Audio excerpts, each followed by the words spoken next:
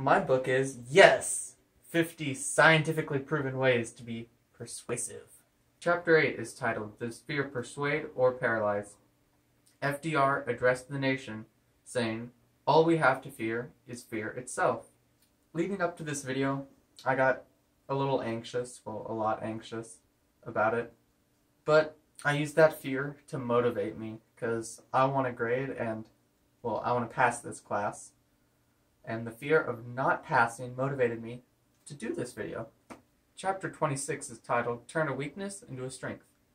Lawyers admit small weaknesses and flaws in their case before the other side can point it out and make a big deal out of it so that they seem more credible. I hope by admitting my anxiety about this whole video project, I can persuade you to read this awesome book. I know I liked it and you will too.